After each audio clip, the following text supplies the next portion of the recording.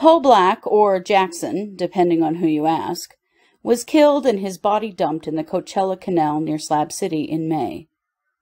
There has been little shared publicly about the investigation into his murder, but now the Imperial County Sheriff have identified a person of interest, a trans woman known as Knives.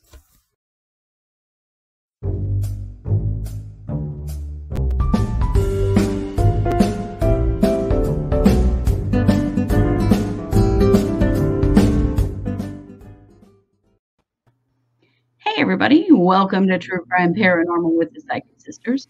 I'm Christy Brower, here with my sister, co-host, and partner in crime, Katie Weaver. Hey Katie! Hello. How's it going? It's going well. Well, glad to hear it, glad to hear it. Well, except for that, we've had quite the cold snap.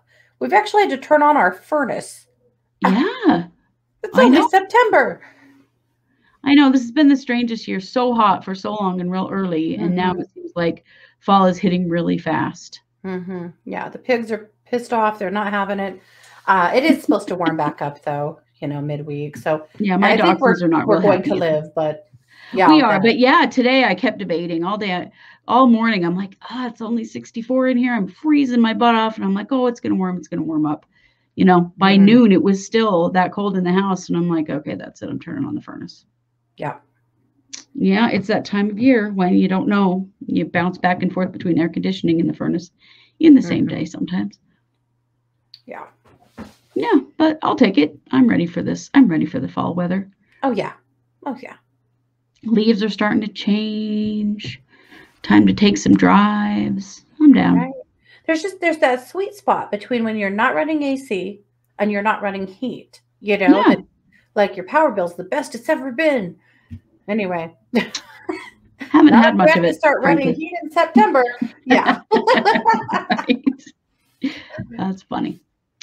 Well, we come to you today with an update. Yeah. A little bit of positive movement forward in a case, and this is something that we really like. And this is the Poe Jackson or Poe Black case. Now, Poe actually went by both last names with different groups of people.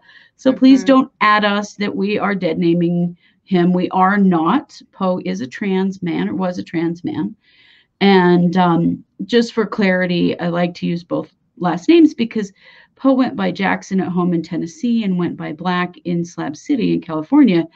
And, I feel like both parts of his life should be connected as far as people knowing about what we're talking about. Absolutely. Yeah. So both names are absolutely relevant. Well, I think that they are in this case. Yes. And that's always a little dicey when you're working on a case with a trans person because you want to use their correct pronouns and their correct name.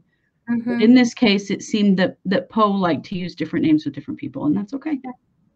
Poe also sometimes went by Legion as a first name and also went by Oliver as a first name sometimes too. So, if someone chooses to go by multiple names, it's okay to use multiple names. But don't come yelling at us for using one or the other. Because you just don't know. I mean, we've talked to people in Tennessee that know Poe by one name and people in California that know Poe by another. So, or more than one. Yeah. So Poe was murdered in May, in fairly early May, in Slab City, California. Found in the Coachella Canal. Poe had been stabbed multiple times. Yeah. There's not been much information given about an investigation into Poe's murder, and there really have been some questions about if there even was an investigation into Poe's murder. We have to say, give big kudos to one of Poe's closest friends in high school from Tennessee, who has really, I have communicated with this person a few times myself. This person has kept the police, on their toes, continues to work social media campaigns to try to get more attention on Poe's murder because Poe deserves some justice here. Yeah. So the Imperial County Sheriff in California have actually come out with publicly stating a person of interest. They actually have 2 persons of interest, but they have not named the second one. So I'll give you the second one quickly, and that is Poe's partner, the person that Poe came to Slab City with originally. The police have lost track of this person. I don't know this person's name. I have never been given this person's name. The police are not giving this person's name out publicly either. I don't know why that is. It seems strange to me because they say they are looking for them and would like to talk to them some more, but they are not really seeing their name. And we've had multiple contacts on this case. Yeah, and nobody gives their name. Anyone will say is Poe's partner. That's all we have ever been told. And we don't know if this person goes by multiple names. No, we don't know. We don't know a single name. Yeah. And I have probably more sources on this case than maybe any of our other cases that I've done. I still don't have this person's name. So I know. Anyway, what we do know is that the other person that is a person of interest, it's not much more helpful. It is a trans woman who goes by the name Knives. Knives also goes by a few other names, but pretty well known as Knives, as we have actually had other sources mention Knives as a person that was maybe known to be violent there in the Flamingo camp in Slab City. So there were concerns about Knives. And the police have been keeping track of Knives as she has traveled away from Slab City, potentially into Oregon, but has now lost track of Knives. But there are concerns that Knives may in fact be involved in some way in Poe's death. Right. So being named a person of interest means the police want to talk to you. Yes. You know, they think that you know something along these lines and they want to talk to you. That doesn't mean that you know are being accused of a crime per se. It does mean that they want to talk to you about what you know. Yeah. Can we put that wanted poster back up? Yeah. Hang on one second. Let me throw it up into the right batch of stuff. Give me 1 second on that.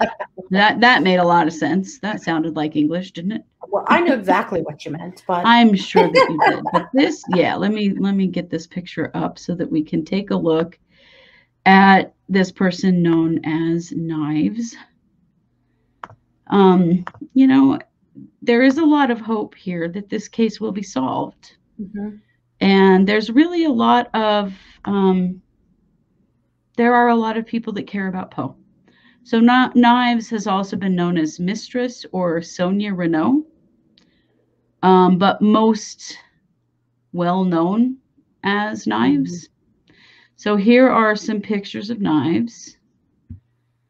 And the Imperial County Sheriff's Office is just looking to talk with Knives and looking to talk to anybody that knows their location, because there are some questions about whether or not they know something about Poe's death. You know, the thing that I think is good about this is that it indicates that the police actually are doing something. Which there were questions, you know. There's, as you know, if you've been following this case, we've had some interesting experiences with the folks from Slab City.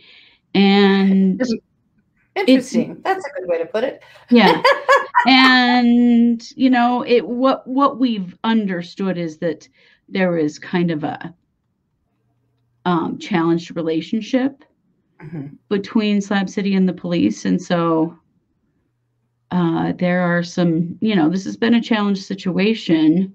Well, we have multiple sources that have told us that there are multiple murders that go on there every year that kind of just get swept under the rug. So there was a real worry that Poe's death would hit the same fate. And were it not for Poe's friend, you know, really kind of keeping some attention on it, being proactive seems to be the biggest key, you know, in cases like this. And and she has managed to make a big difference to keep the pressure on. Now there is a known name for Poe's partner, but it's a non-binary identity, and we don't know if this is actually a legal name, and that is Cecil Arnett.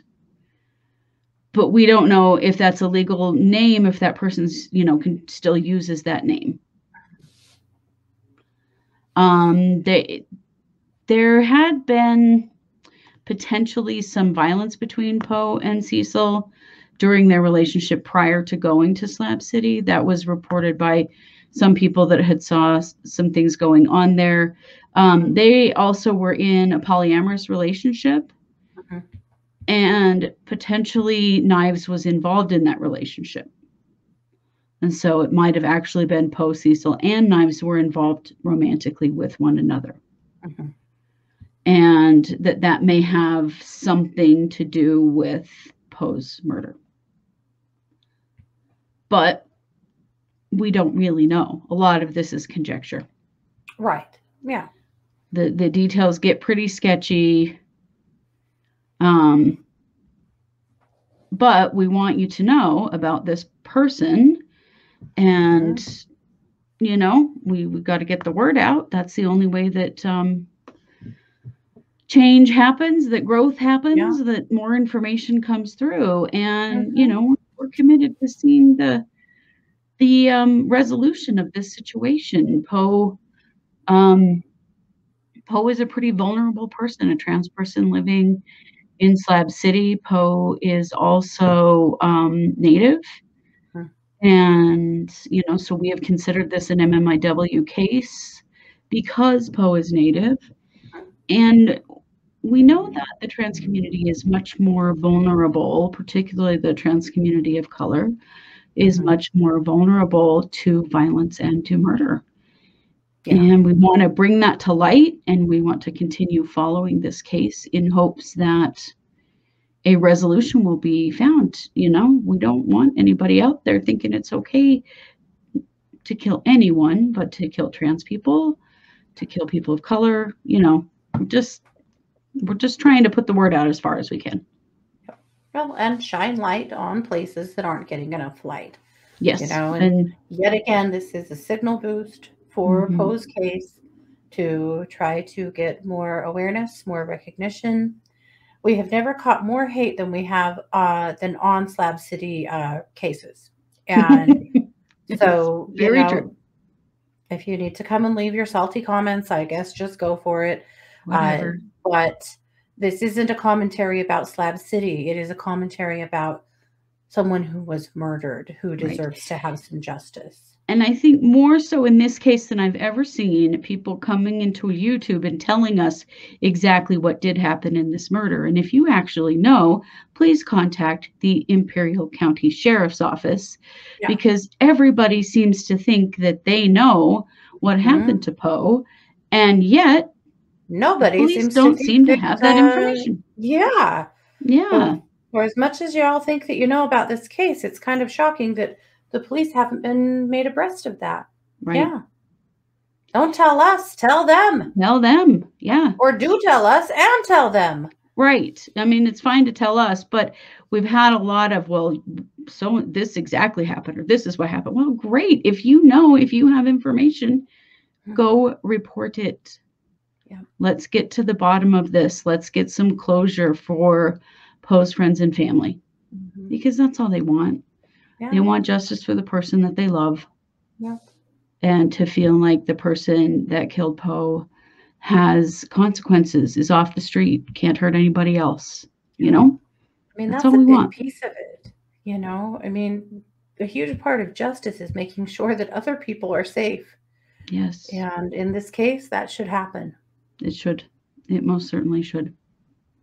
So that's what we know. It's not a lot, but it's a start. It's the first time there's even been a person of interest listed publicly. The police say that they have had a large list that they have been,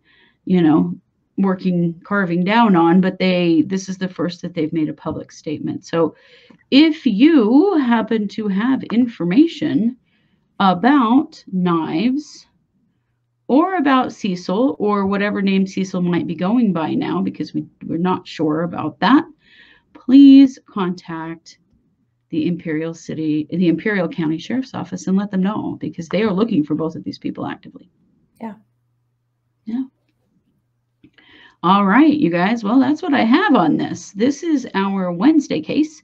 We will be back tonight with Wednesday night case updates. We'll be giving you more updates on, everything that's moving and grooving right now. And that's at 7 p.m. Mountain. Lots of things. Yeah, lots and lots of things. Lots of moving parts. Mm-hmm. Updates on the Gabby Petito case. Petito. I knew that was wrong. Petito case. Updates on the Daybell case. And I'm going to do a little looking, because I think there might be something on the Summer Wells case too. So anyway, there's stuff going on. There is. And we'll be back Thursday night with our live stream for the Psychic Hour as well. So as always, like, share, comment, subscribe. If you would like to submit a case to us, go to truecrimeparanormalpodcast.com. You can submit a case to us there. Have a little patience with us if we don't get to it right away, because as you guys can tell, there's a lot going on in the world. But we do try to get to everything eventually. Yeah. Well, you know it. We are True Crime Paranormal with the Psychic Sisters. Thanks for being here. Take care.